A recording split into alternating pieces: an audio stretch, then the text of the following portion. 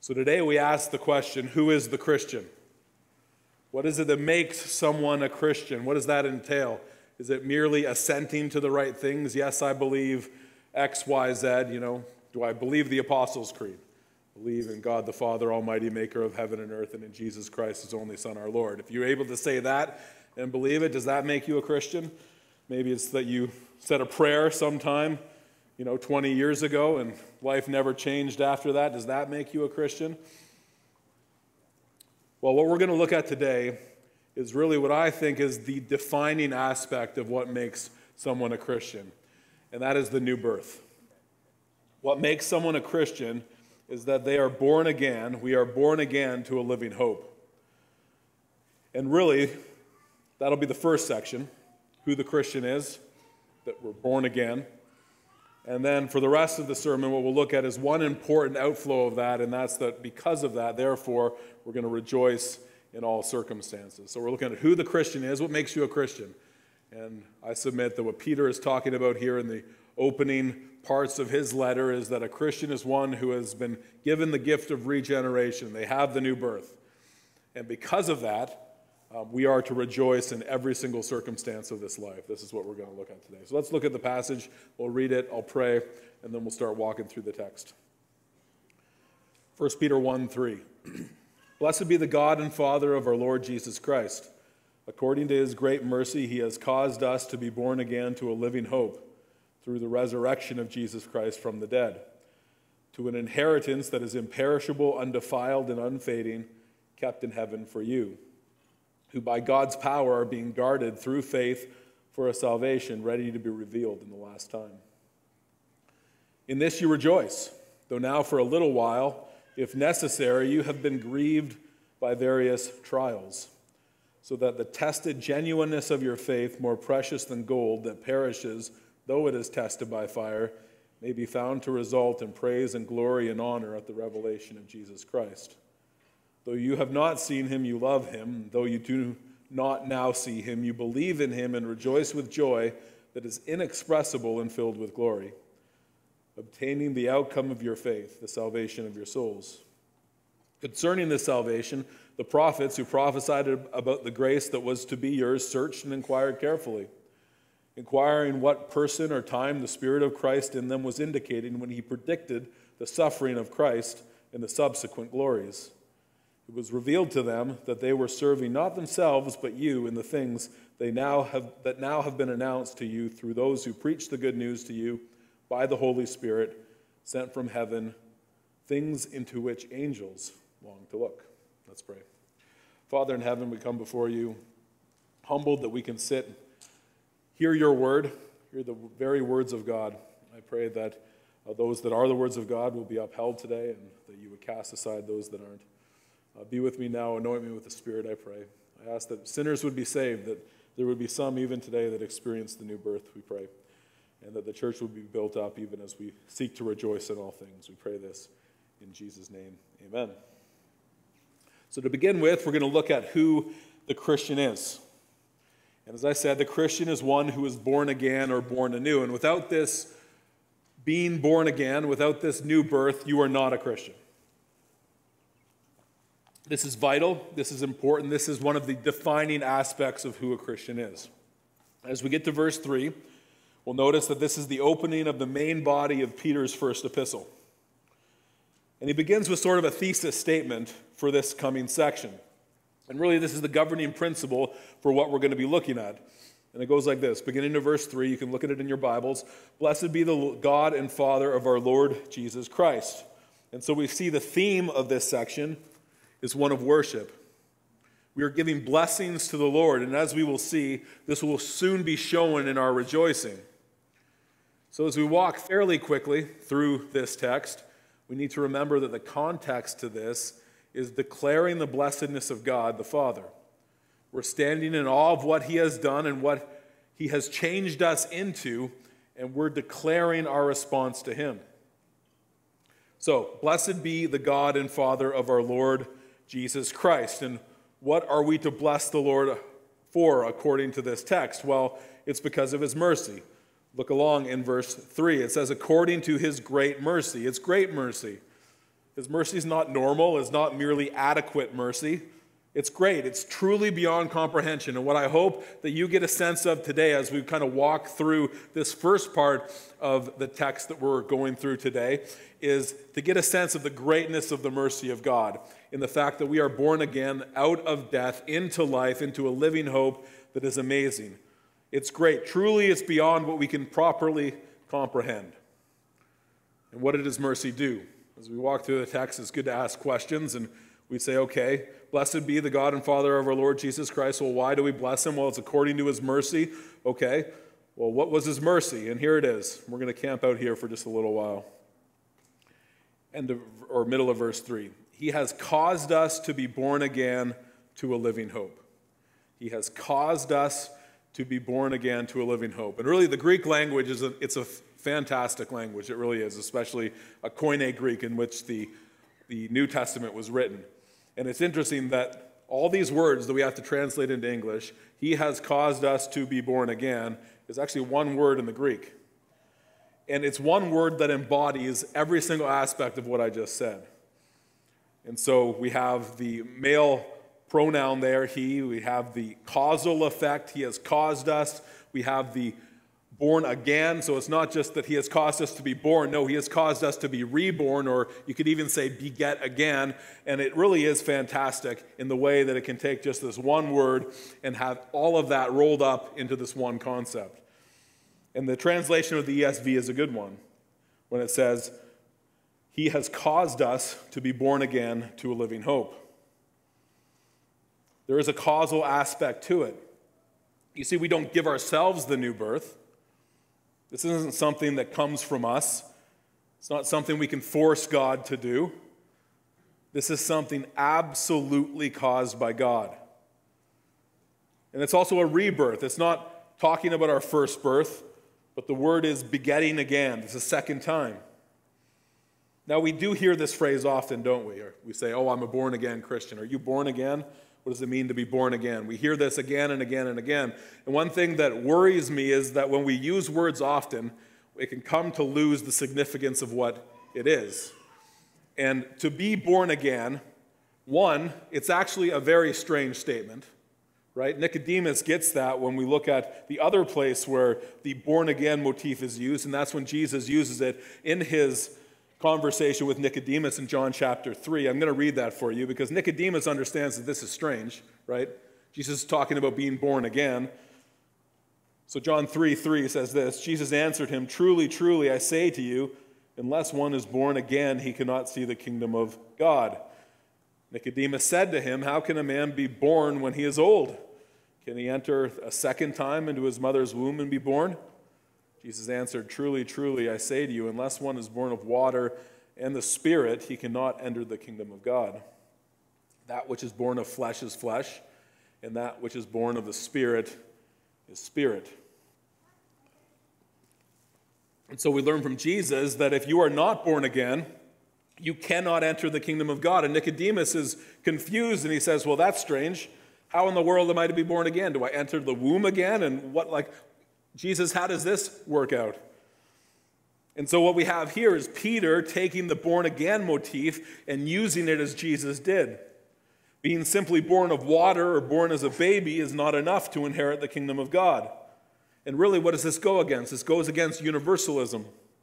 This goes against everyone being saved just because they are here. This is not how God operates. Being born, or hear me, even being born of a specific race or a specific family is not enough to be part of the kingdom of God. It's not enough to even call yourself a Christian. No, we must be born of the Spirit. It's a spiritual birth, one where our spirit is made anew. And the theological term for this, and you might have heard it before, is regeneration. So if you hear the term regeneration by some pastor, then know that they're talking about the new birth. They're talking about being born again. And notice in Peter what it leads to at the end of verse 3. What are we born into? Well, according to his great mercy, he has caused us to be born again, spiritually made alive to what? To a living hope. One, it's a living hope, right? We are brought into life. We enjoy new life. As Ephesians 2 states, we are no longer dead in our trespasses and sins. Why? Because we need to be born again to a new hope. We were dead. We need to be born again spiritually to a new hope. Also, there is hope there. And this is hope both in this life and in the next. There's both a future aspect and a present aspect to the living hope that we have. In fact, in the Greek, it's what we call the present tense, which has a continuous feel to it. It's always happening. And so when Peter comes and he says, according to his great mercy, he has caused us to be born again to a living hope, he's saying you are always in that living hope, both now and for eternity, though the hope will be eventually completely realized in the future. This is what we're talking about. The new birth brings a hope that is alive and living. But where does it come from? Well, we move along. Just before verse 4, end of verse 3. Born again to a living hope through the resurrection of Jesus Christ from the dead. So, the power that rose Christ from the dead is the power that brings us to new life. And because Christ is risen, we have a guarantee of our living hope. And so what he's doing is he's grounding the living hope that we have, the fact that we are born again, we're no longer spiritually dead, we are alive in Christ, all that is grounded in the resurrection. Christ isn't dead, therefore you're not dead. That's what he's saying. He is no longer dead, and we too are no longer dead in our trespasses and sins. We have become spiritually alive in Christ, and one day we will be physically as well as we gain new bodies that will never die. I remember one time having a conversation with a friend who thought that the resurrection wasn't absolutely necessary. And we had this argument. In fact, he thought that once Christ died on our behalf, that was good, right? Like he died for our sins. Our sins at that point were taken care of. Everything's good. The resurrection was just this great thing that happened. It's the exclamation mark. It's not important. Well, according to this text, the resurrection is absolutely necessary. The resurrection is what leads to our new life. Without the resurrection, there is no new birth. It says, he has caused us to be born again to a living hope through the resurrection of Jesus Christ from the dead. It is the power that rose Christ from the dead is the power that brings us spiritually alive and into the kingdom of God. And so according to this text, it's absolutely necessary. Obviously, there's other texts. 1 Corinthians 15 makes it very clear it's necessary. But if anyone ever tells you that the resurrection isn't necessary, tell them, no. 1 Peter 1:3 says it's absolutely necessary. The hope, then, is described in two ways. First, it's described as an inheritance. We are born again to an inheritance. And obviously, the theme of inheritance is strong through the Bible, right? Just think of the children of Israel. What was their inheritance? Their inheritance was the promised land. They were to go and inherit the promised land, and that's what they did. But eventually they lost it and then got it back. So the children of Israel were given an inheritance in the promised land, and this is what was promised to them. But Christians are promised the entire world. But more than that, in having an inheritance, we become an heir with the Lord. We become an heir, a co-heir with Christ. Now, some in this passage will argue that this inheritance is strictly a future thing. It's only talking about when Christ returns and we're at the judgment. Some would argue that. And obviously, an inheritance comes into completion at the end, but for a few reasons, I believe that this inheritance is ours even now, though not fully. Our inheritance will come fully to fruition once our salvation is fully to fruition, which is when we are passed over at judgment, which we'll see. And so one reason why I think that we are partially in our inheritance right now is that the word to can also be seen as into. So we are brought into the inheritance. So right now we're bringing into the inheritance. And then second, the phrase to an inheritance is linked to the verb caused to be born again, which is in the present tense. And so all this is currently happening, and as I said, there's a continuous aspect to that. But that doesn't mean that it's fully now ours. We are fully heirs with Christ, right? But we haven't fully gained our inheritance yet. As we will see, it is to be revealed in the last time. But we are currently heirs with Christ. And in a way, we have this inheritance now in seed form. But what I want you to notice, and this is vital, even as we lead into the rejoicing section, is that the inheritance, the living hope, and the salvation are all sure. They are completely steadfast. If you have been born again to a living hope, it is sure. Notice what it says in verse 4. So, to an inheritance that is imperishable, undefiled, and unfading, kept in heaven for you. So this inheritance that is yours if you are born again is imperishable. That's strong language. The living hope does not perish. The inheritance does not perish. It is forever. If you have been born again, your hope is sure. It is undefiled. It cannot be corrupted. If it is yours, if Christ has given that to you, if you have been given the gift of regeneration, then it will not be corrupted. It is undefiled. It has been placed in heaven for you. And it's interesting that this is the first time that Peter switches from the plural us and our to the more personal pronoun you. So notice he says, "Blessed be the God and Father of our Lord. According to his great mercy, he has caused us to be born to a living hope." Then he gets to verse 4 and he says, "To an inheritance that is imperishable, undefiled, and unfading, kept in heaven for you." He's making it very personal. He's essentially looking them in the eye and saying, if you are born again, if you have this living hope, this is kept in heaven for you. It will not fail. This is what he's saying. It will not fail. The inheritance is yours if you have been born again. But how do we know that it's sure? How do we know that it's truly imperishable? Well, Peter answers that question too. It's not through our power. No, it's not ultimately up to us if our inheritance comes to fruition. Look at the next line. "To an inheritance that is imperishable, undefiled, and unfading, kept in heaven for you, who by God's power are guarded through faith for a salvation ready to be revealed at the last time." Who by God's power are being guarded. The word for guarded here is a military aspect to it. It's the same word that would be used of a garrison guarding a base in the Roman world. So you can think of it as your inheritance has been placed in a base surrounded by an army that is impenetrable and no one is getting in there.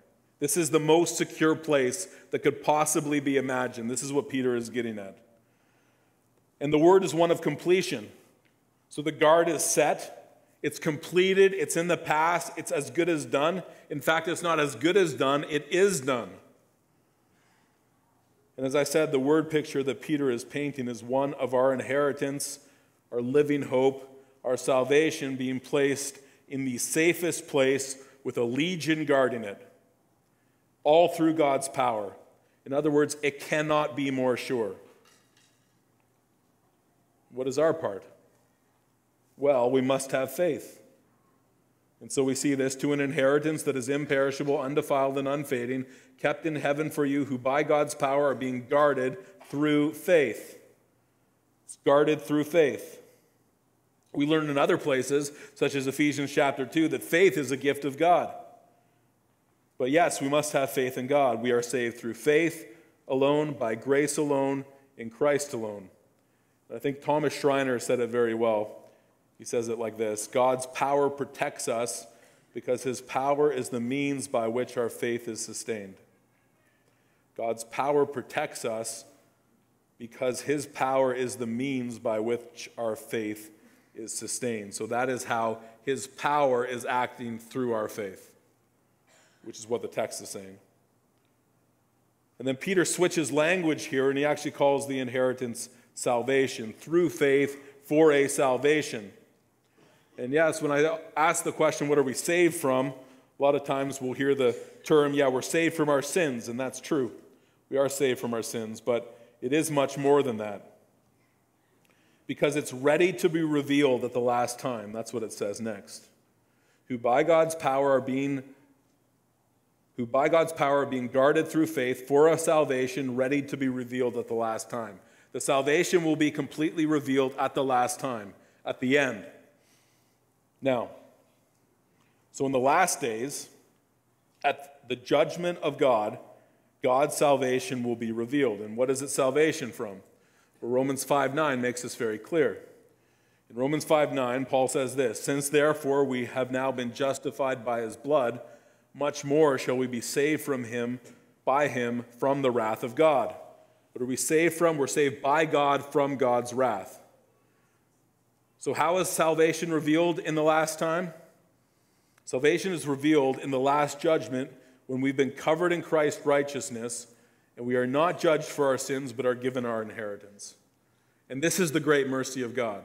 So in being born again, what happens is our status changes so that when we come before God in the judgment and what we truly deserve, for the wages of sin is death, what we truly deserve is to go to hell for our sins for eternity. We have sinned against a holy God, and that is what we deserve. But because of God's great mercy, what happens? We are saved. How are we saved? Well, God looks on us. He sees someone who is born again, who is no longer a sinner, but is covered in the righteousness of Christ. And instead of giving us what we deserve, he hands us our inheritance. And we are now heirs with Christ, and we inherit the world.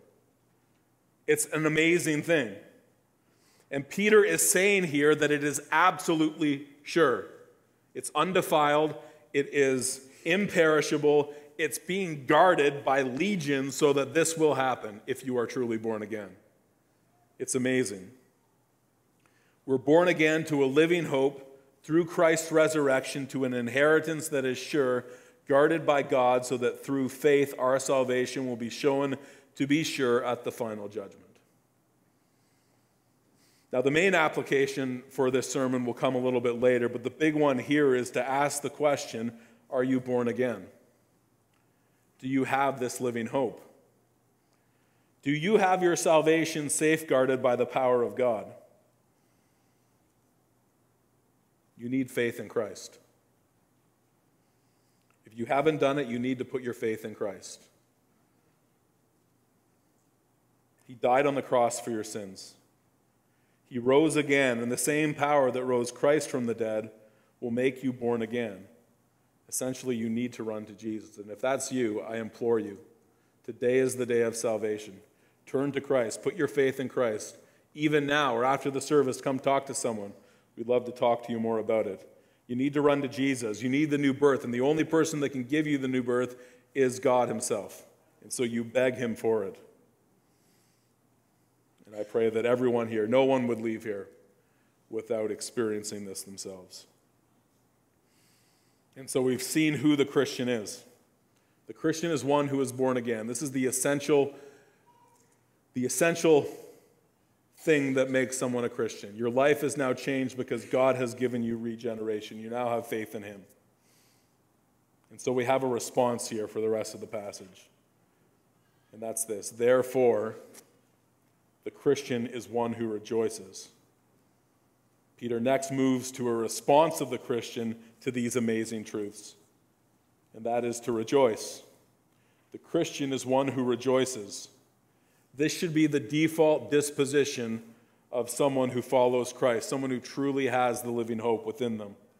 And this is no matter the circumstances. And in fact, he gives 3 circumstances in which rejoicing in our blessed hope is absolutely appropriate. And really, I think these 3 circumstances show a way of saying in all circumstances. Okay? The first one's a big one. And it's really a theme throughout the letter of 1 Peter. And that is in suffering. The first circumstance to rejoice in is suffering. And when we look at verse 6, it says this, "In this you rejoice." Well, let's first ask the question, what does he mean by "in this"? Well, "in this," I believe, is referring to verses 3 to 5. It's not any specific aspect in there. He's really referring to the whole thing. And so it's our living hope, our being born again, our inheritance that doesn't perish, all these things. For this reason, in this you rejoice. But it's interesting that in that same sentence, because of the situation of these Christians, he barely takes a breath and he says this, "In this you rejoice, though now for a little while, if necessary, you have been grieved by various trials." And so he's saying, look, I know what it's like for you. I know that you are grieved right now. I know that it is very hard. I know that you are suffering. But the call of a Christian is still in this, in the new birth, in the living hope, in the inheritance, and in the salvation. The call of the Christian is to rejoice. Now, a few things to know about trials and suffering from this little phrase here. First, a Christian's response to trials is to rejoice. We've gone over that. Second, it says this, now for a little while. So he says, in this you rejoice, though now for a little while. In other words, it too will pass. But the hope is not in its passing in this life, because when we say a little while, and you take that little while and you stretch it against eternity, your entire life could be a little while. And so what this is saying is not a promise that in 3 days your trials are going to go away. This is saying, in the grand scheme of things, if you truly have the living hope within you, this will be a little while. This will pass. And in the end, it will be worth it. Peter's like, I promise. Okay? It's for a little while. It too will pass. And that might not necessarily be this life. It could be the next.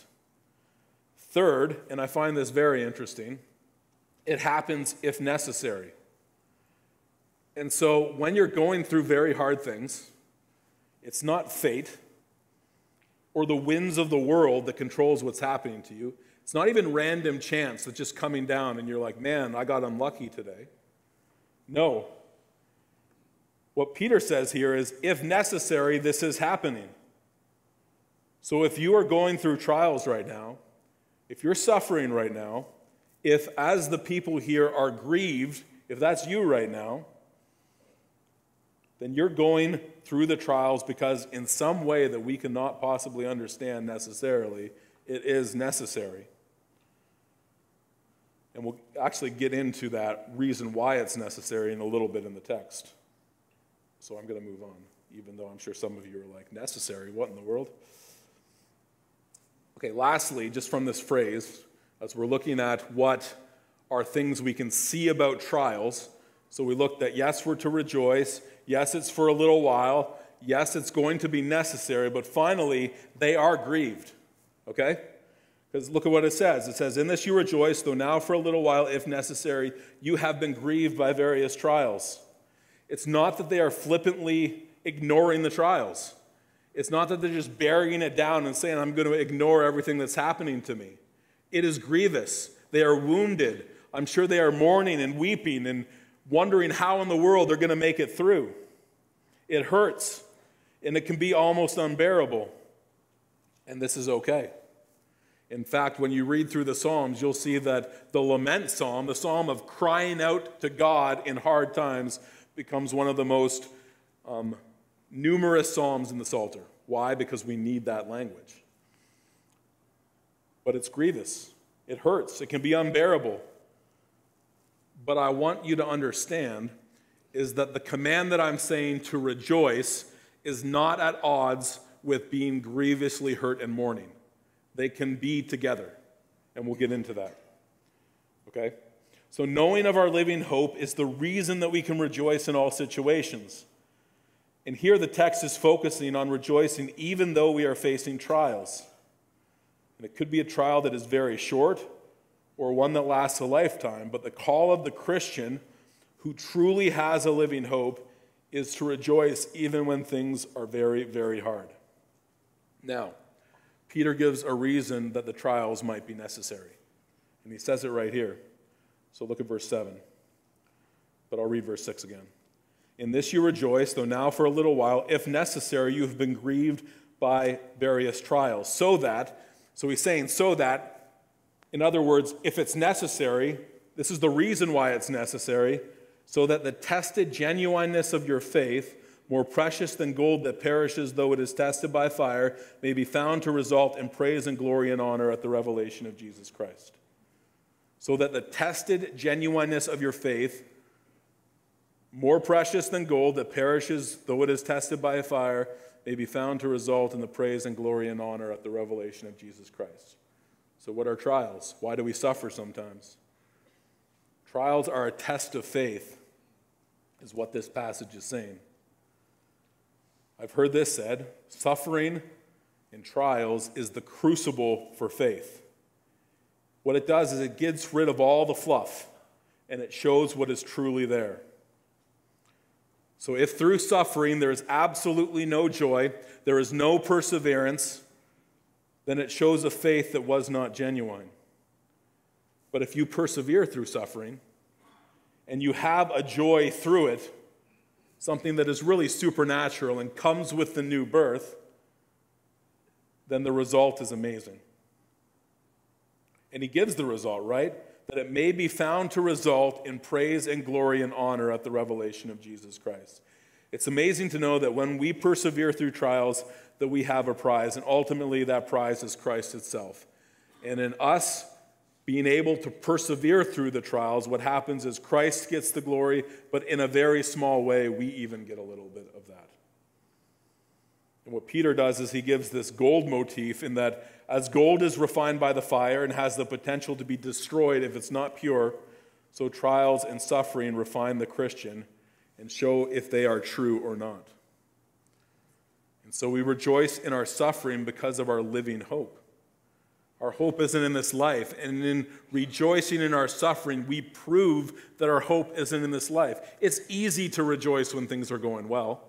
It's like, man, the Lord gave me a mansion, a private jet, and $5 billion. This is amazing. Man, the Lord loves me. But what happens when the only thing you have is the ability to fall on your knees before him and cry out to him? What happens then? Oh man, the Lord must hate me. Well, if that's your attitude, no.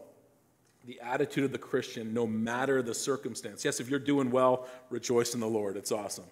But if you're suffering, the underpinning of what your disposition needs to be is one of rejoice, even as you mourn, as we'll get into a little bit later. And so we rejoice in our suffering. The next thing that we're able to rejoice in, according to this text, is in knowing Christ. We rejoice because of our living hope that we are ones that know Christ. And he goes on to say this. He says in verse 8, though you have not seen him, you love him, and though you do not now see him, you believe in him and rejoice with joy that is inexpressible and filled with glory.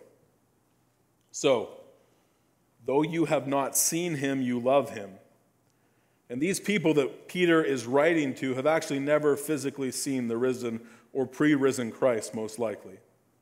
They knew people like Peter who had been with Christ, but like us, they'd never actually seen him. But through the power of the Spirit, they love Christ, even though they have never seen him personally. And then the rest of verse 8 says, though you have not seen him, you believe in him. And so loving and believing are not through physical sight. And these people rejoice because they know Christ, even though they have not seen him. And as God's power brings about belief and love, this brings about rejoicing as you seek greater things. And it says, and rejoice with joy that is inexpressible and filled with glory, obtaining the outcome of your faith, the salvation of your souls. And so knowing Christ and loving him and believing in him will bring about the outcome of your faith. So because of the hope that is within us, the living hope, we know Christ and we rejoice. And then finally, Peter's going to look at this, the salvation of your souls, and he's going to delve into salvation a little bit more as we look at the Old Testament. We rejoice in the living hope that we have, because we are on this side of the cross, we've actually seen the fulfillment of the Old Testament, which is amazing. Look at verse 10. Concerning this salvation, so this thing that we have, we get this salvation. And concerning this salvation, the prophets who prophesied about the grace that was to be yours searched and inquired carefully. Notice how the prophets were prophesying about what the people in Peter's time had obtained through the grace of God and what we have the ability to obtain through the grace of God. Think of all the prophecies of Christ throughout the Old Testament. You can see the narratives and how the themes point to Christ. You can see the actual prophecies that have direct links to Christ, but everything in the Old Testament points to Jesus in some way. We don't have time to do it here today to go over them, But you know what? It would be a great thing to do. We could do it, but it would be like a normal sermon series, right? 5 to 10 years.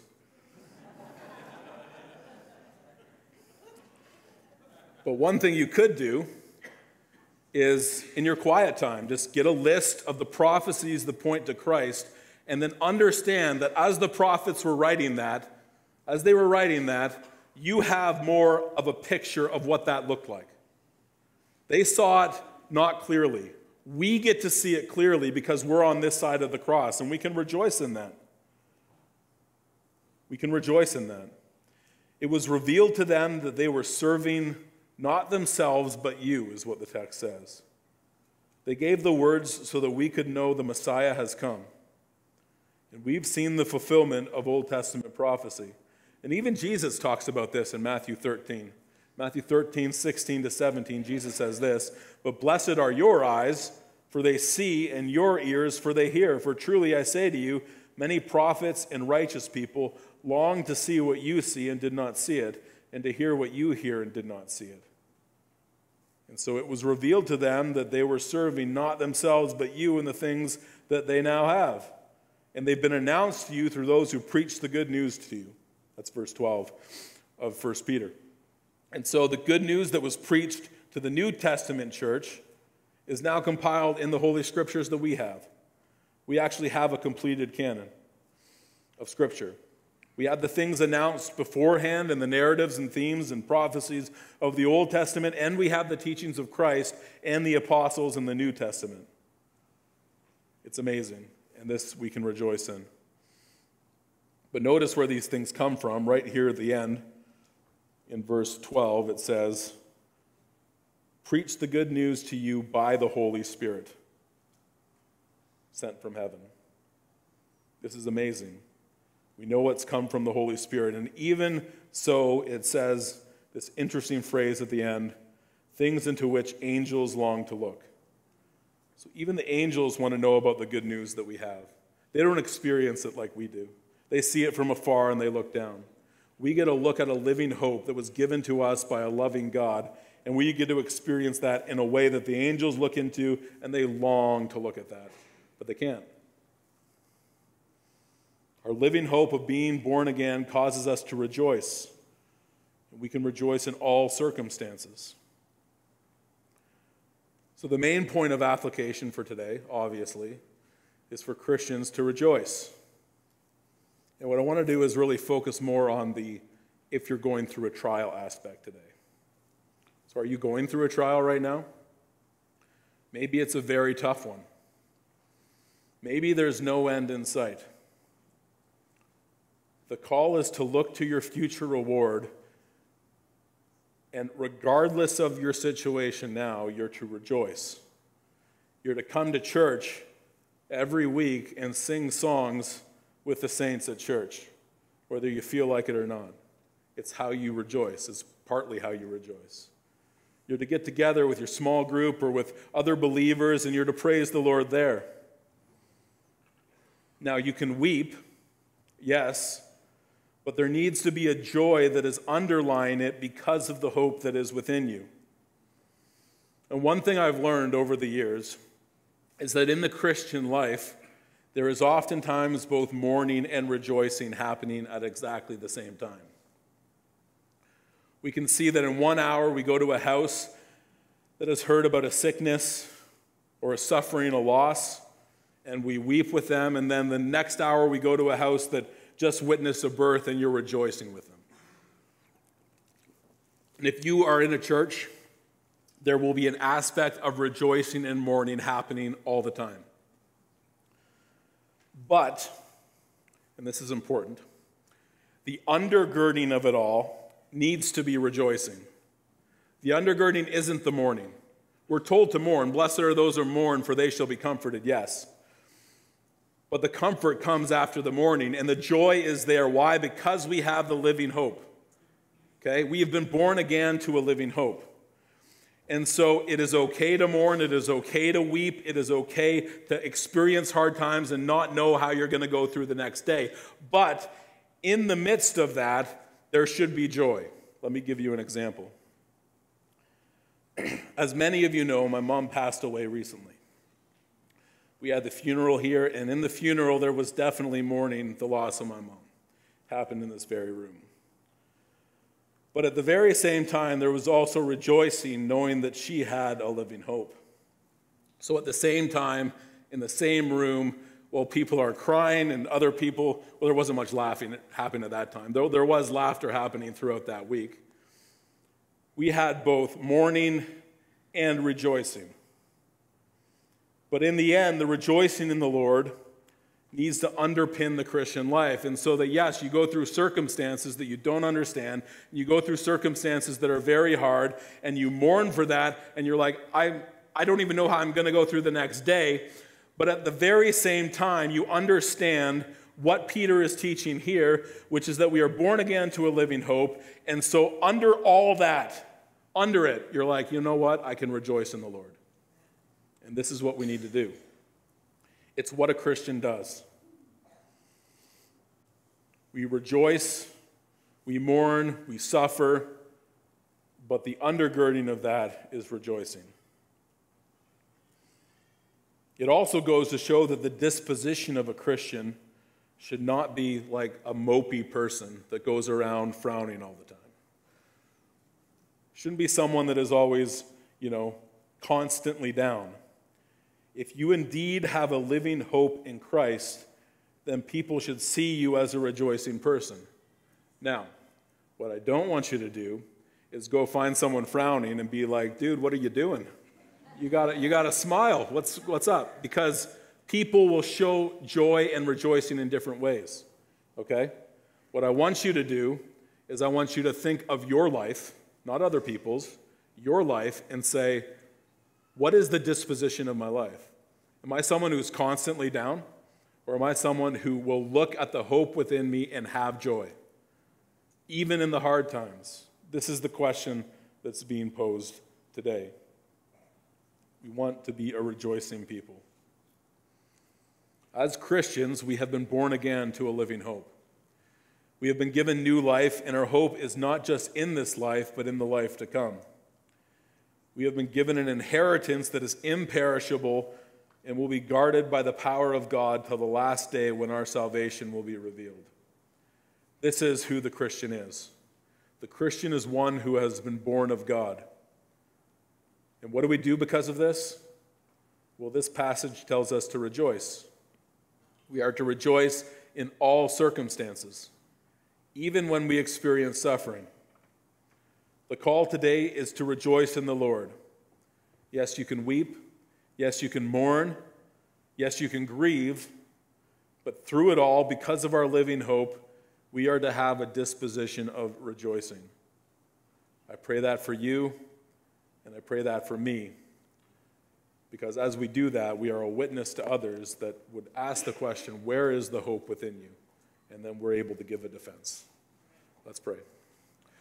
Our Father in heaven, we are so thankful that those of us who have been born again to a living hope, to an inheritance that is imperishable, undefiled, that has been set in heaven, that is guarded by the power of God. What a truth, Lord. And I'm so thankful. I pray, Father, that you would be with us, that you would help us to rejoice. I pray for those that are suffering right now, that you would give them a heart of joy even in the midst of it, that they can rejoice and weep at the same time. Help us to stand alongside our brothers and sisters in this. For those that are here who have not been born again, they have not experienced the new birth, Father, I pray that you would give them that they would put their faith in Jesus and they would learn or be given the new birth such that they would have this living hope as well. Change their hearts, we pray. And we ask all these things in Jesus' name. Amen.